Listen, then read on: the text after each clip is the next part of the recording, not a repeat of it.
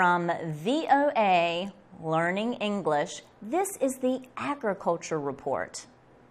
Most kinds of rose plants come from Asia, but roses are also native to other areas, including Northwest Africa, Europe, and the United States. In 1986, the U.S. Congress chose the rose as America's national flower. Technically, Congress and President Ronald Reagan declared it the national floral emblem. Whatever the name, the decision did not smell sweet to lovers of other flowers. Some people say roses are difficult to grow, but you have a good chance of success if you start with a few suggestions from experts. You should plant your roses where they can get sunshine for about 6 hours on bright days. You can buy roses from a garden center or by mail order.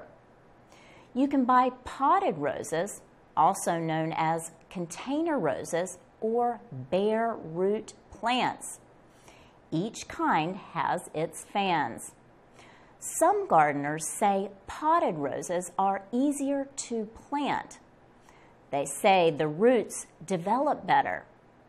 The University of Illinois Extension advises getting bare root roses as close to planting time as you can.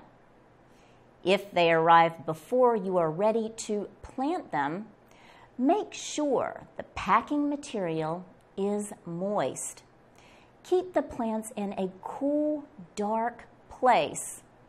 You plant the roses while they are dormant. The resting plants have no leaves but still need water.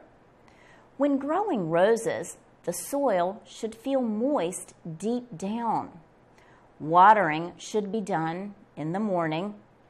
That can prevent problems called black spot and mildew. But do not water too much. In normal conditions, placing mulch around rose plants is a good idea. Mulch suppresses weeds and holds moisture in the soil. You can use mulch made from bark, pine needles, cottonseed, or oak leaves. For VOA Learning English, I'm Laurel Bowman.